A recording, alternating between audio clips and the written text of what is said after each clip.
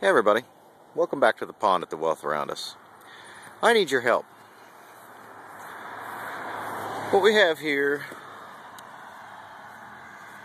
is the local pond, and that's where I caught that fish yesterday. Now I've caught a few good bass in here. We have some turtles, we have a lot of smaller fish like panfish, as you can see move around in the water. It is a spring-fed pond. Has a channel way back there. Oh, look at that big old pig right there. Look at that big old bass, see him? But the water's very clear. It's got a lot of weeds, makes for some very interesting fishing.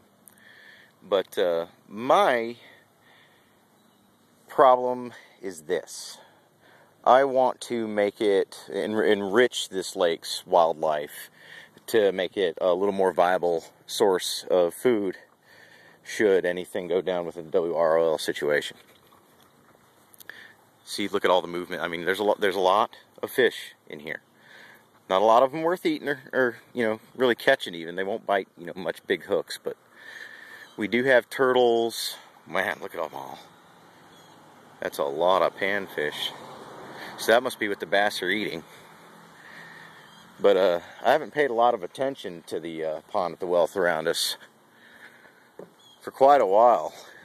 I used to come out here when I was a boy, back before this new platform here was built, and this neighborhood was built. This used to be McDaniel Farm, as I've showed you, the McDaniel farmhouse.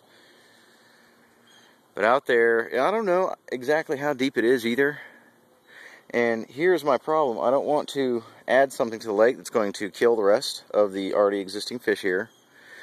I do want to enrich the fishing and the seafood that I can get from it, and I was wanting to know if anyone's out there is an expert on this sort of thing, or has stocked a pond or keeps a stocked pond before, and maybe get me some options out here. I don't know. I was looking into crawfish, because I'm sure there's crawfish in there. I was thinking some more catfish maybe. I don't know, I'm not an aquaculture expert, and nor am I an expert on aquaponics. But I'm interested in enriching the lake at the wealth around us to make it more viable for a food source, as well as for fun fishing for some of the neighborhood people and whatnot that come down here. There are a lot of children.